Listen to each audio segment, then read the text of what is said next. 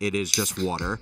But, oh wow, Sophia's got it on cam. Oh. It's like in my fridge. I'm a proud investor. I was in their round where they were valued at like $8.5 million or something in 2019. Nice. The packaging is like shareable. It's a commodity, but I looked at it and I was like, one, this is something that someone's gonna get really excited about. A guy playing a guitar, like jamming out with his friends, is gonna like smash it on his forehead or something. And nasty out every single thing was like, if it's photogenic, if you wanna point your phone at it today, like that's the product that you need to make. And to turn something that is literally pouring out of the earth for free into something that people are like cultishly obsessed with is kind of like peak brand for me. Yep. Like if you can turn something you can pour out of a faucet into something that people are emotional about or getting tattoos of, like that's the best brand you could possibly build.